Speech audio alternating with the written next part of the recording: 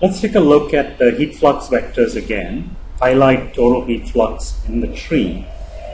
And you can see that the heat flux is very high at this corner, so relative to that, the heat flux here is very small. I can try increasing the length. That helps a bit, but it might be better to just use a uniform length for the vectors. And let me back off on the length here.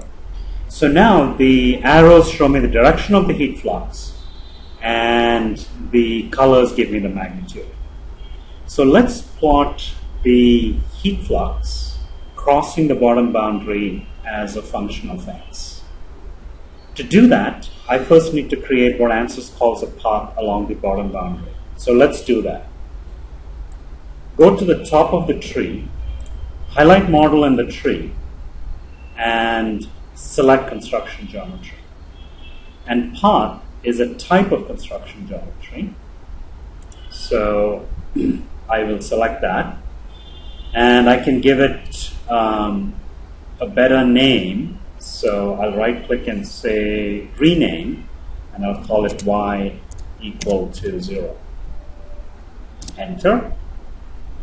The number of sampling points along the bottom boundary, I'll say 100. And the start is at 0, 0.